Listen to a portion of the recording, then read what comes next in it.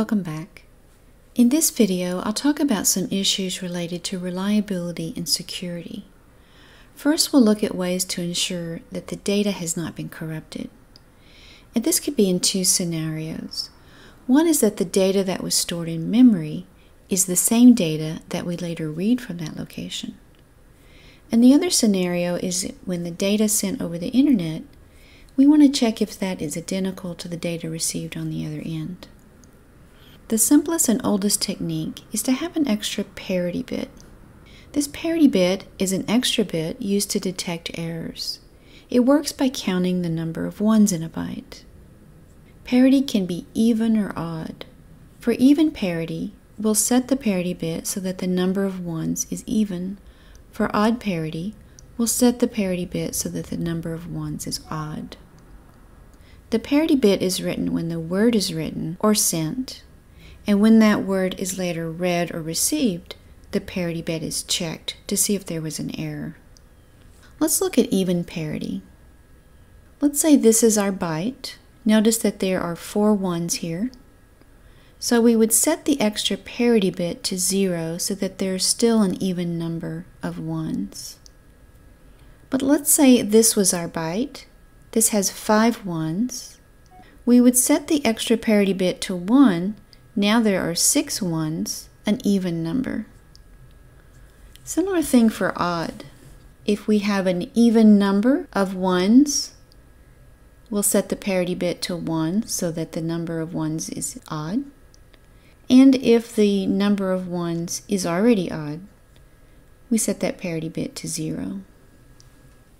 Parity can be used to detect a 1-bit corruption of data, but it can't correct the data.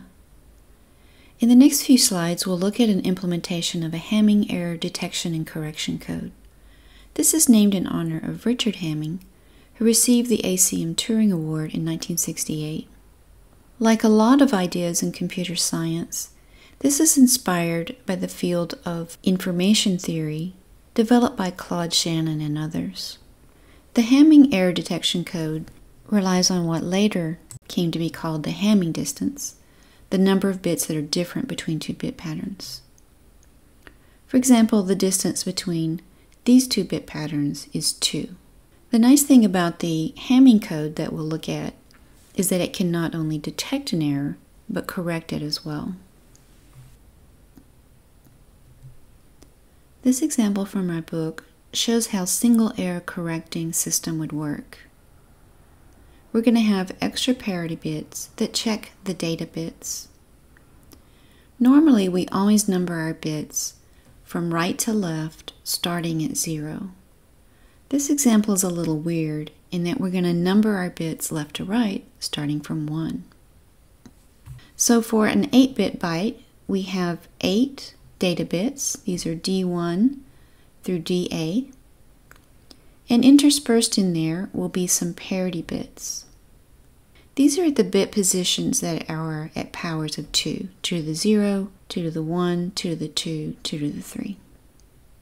And these parity bits have a responsibility to check themselves with certain data bits.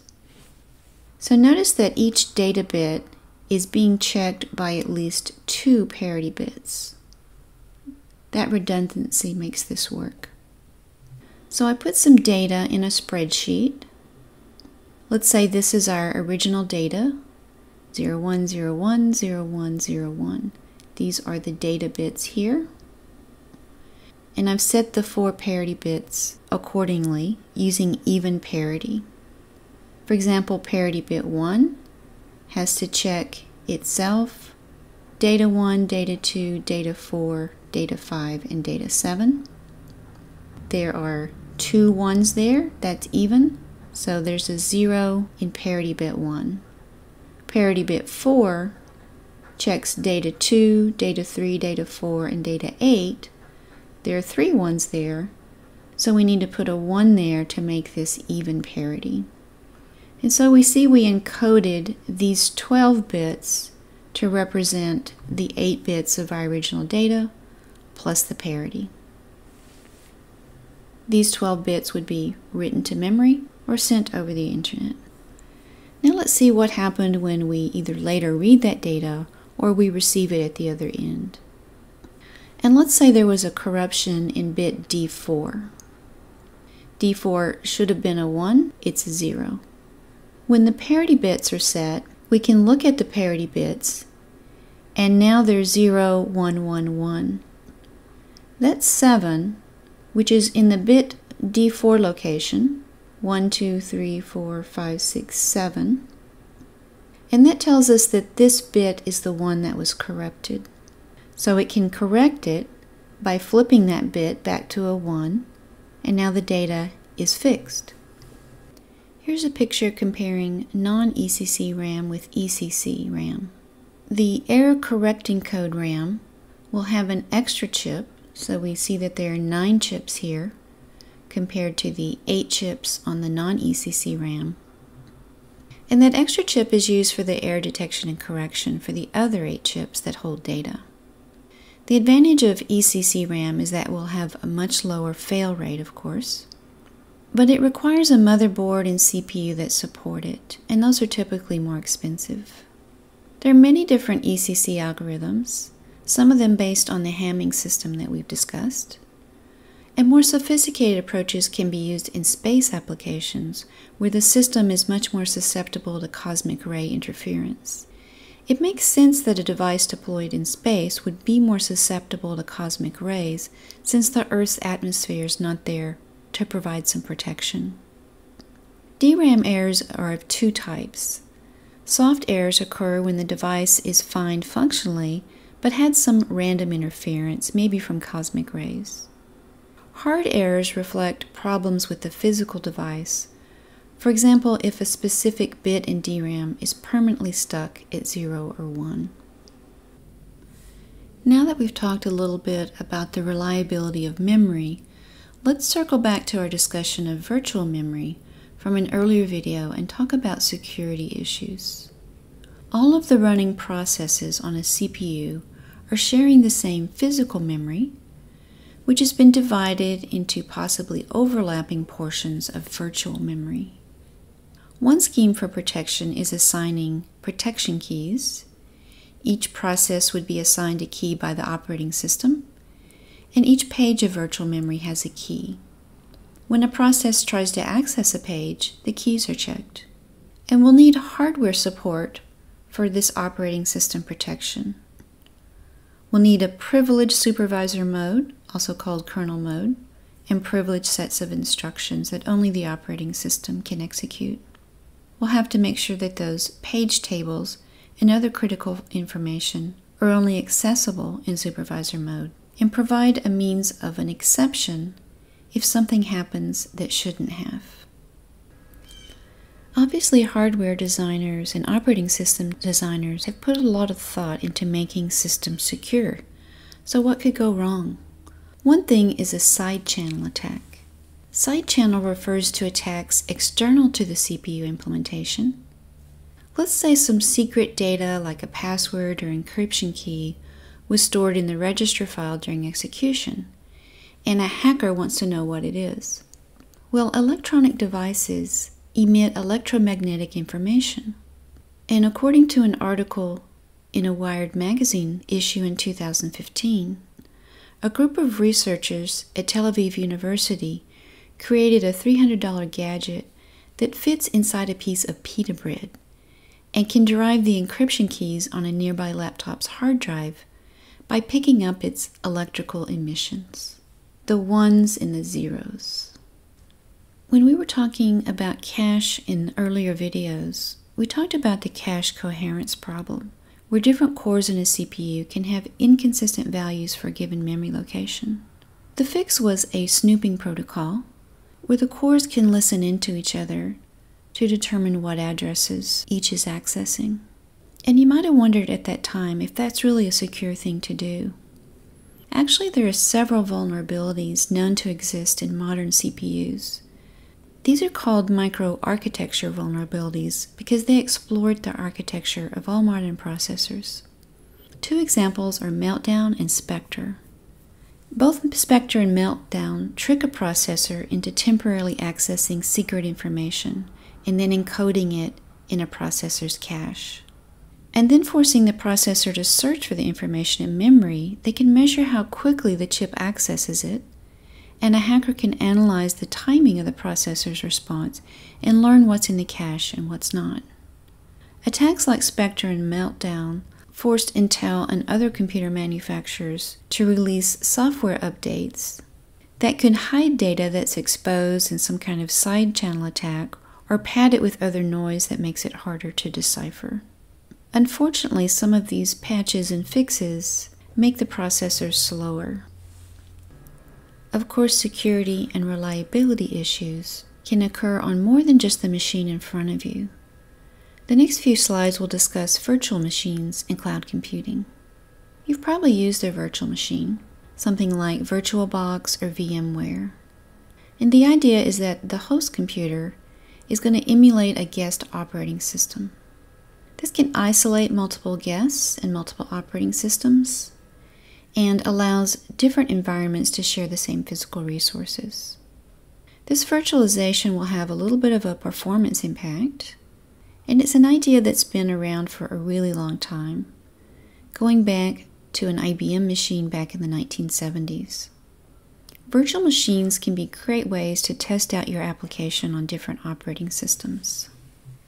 A virtual machine will need a monitor or hypervisor that's in charge of mapping virtual resources to actual physical resources of the machine. The guest code will run on native machine in user mode, and it will traps to the virtual machine monitor on privilege instruction to protect the host resources. And this allows one physical machine to host many different guest operating systems. Amazon Web Services use virtual machines in the cloud.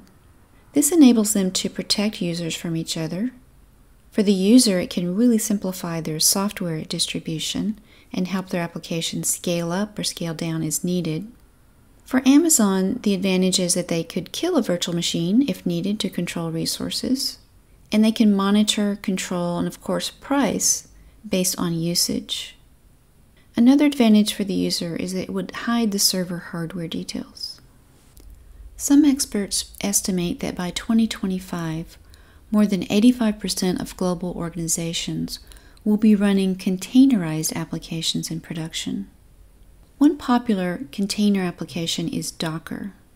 If you have Docker running on your machine, you can have several different containers that compartmentalize the application and whatever infrastructure they need. These executable packages will include everything it needs to run, the code, the system tools, libraries, and settings. Let's say you're running a machine learning application that depends on importing a lot of libraries. You can incorporate all of that in a container and then just share the entire container with others. Another name you hear in this space is Kubernetes. This picture from their website puts what we're talking about into a nice graphic. On the left, we have traditional deployment. That's you running your application on a physical server. Problem is that one application might be taking up all the resources and harming the other applications. These problems led to virtualized deployment. This allows you to run multiple virtual machines on a single physical server CPU, and providing a level of security as the information of one application can't be accessed by other applications. The next step in evolution was this container deployment. Containers are similar to virtual machines, but they're more lightweight, and they're easily portable across clouds and operating system distributions. The point of Kubernetes is just to manage containers. It can automate configuration and deployment. Google open sourced Kubernetes project in 2014, and it combines multiple years of Google's own experience running production workloads at scale. One slightly related option on a Windows computer, if you have Windows 10, is Ubuntu on Windows 10. This is a collaboration between the canonical Ubuntu people and Windows developers. It's not a separate boot, and it's not a virtual machine or a container. It's actually an infrastructure within Windows that runs Ubuntu user mode image provided by Canonical. You can run bash scripts in there, Unix commands on Windows, and the nice thing is that the Unix commands will have access to your Windows file system, so you don't have to have a separate file system. It doesn't have a GUI, and it's not the full Ubuntu, but it's enough to get a lot of good things done when you need a Linux commands on a Windows computer. I have a link here if you want to find out more. If you're interested in these topics, they're really beyond the scope of our course, but you might look into online resources. There's a SAFE conference on computer safety, reliability, and security, so you can Google that. Most research conferences like this will publish their proceedings. I checked the UTD library and I saw that proceedings from previous years going way back are available online. Computer science is such a growing field that it really is impossible to keep up with all aspects of this enormous field, which is an entire universe. So you kind of have to pick the things that interest you, find out the conferences and publications related to those, and keep up with those as you go through your career.